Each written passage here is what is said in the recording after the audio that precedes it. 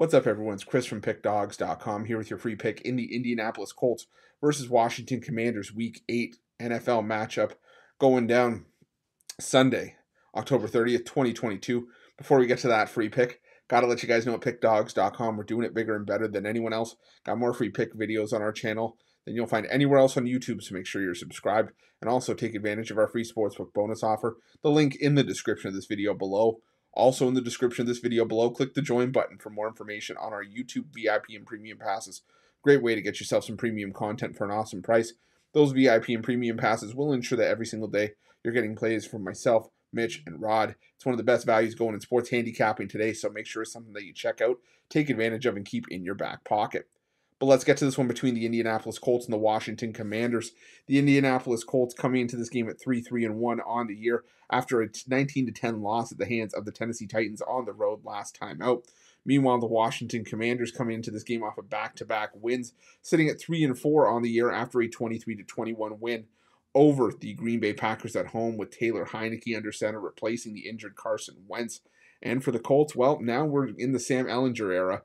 As Ellinger, whatever you want to say, because it's his show now. As you know, Matt Ryan now out with a grade 2 fractured collarbone, it looks like, and even when he comes back, Frank Reich has said the keys now go to Ellinger, and you know, your guess is as good as mine. Guy's been in the league for a year and a half now. He hasn't thrown a pass yet, and yet we're being asked to lay 3 points with him. I don't get it. I get that, the Colts, they do have other options, and he's probably going to complete a pass, but he hasn't thrown one yet, so it makes it really hard to get behind the Indianapolis Colts as much as I don't like the Washington Commanders.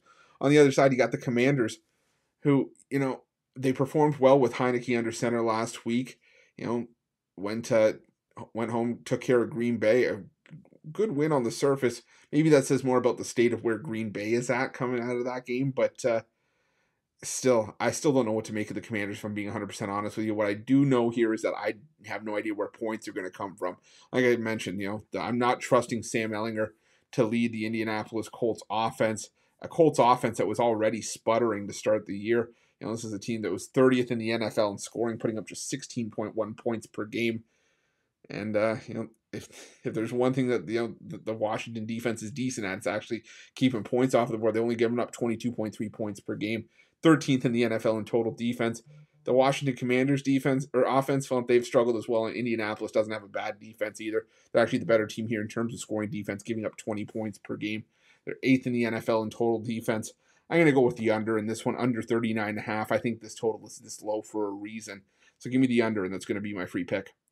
But if you're looking for best bets from myself or any of our other world-class handicappers, check out Pick Dawgz Premium and use the promo code 15OFF, 15OFF, all one word, all lowercase, for 15% off your purchase at Pick Dawgz Premium. And while you're at Pick Dawgz, make sure you check out our free betting tools, some of the best betting tools in the business, and tools that you'll want to have in your back pocket when you're making your best bets for the day's action. Thanks for watching. Don't forget to subscribe and drop a like. Let's cash some winners.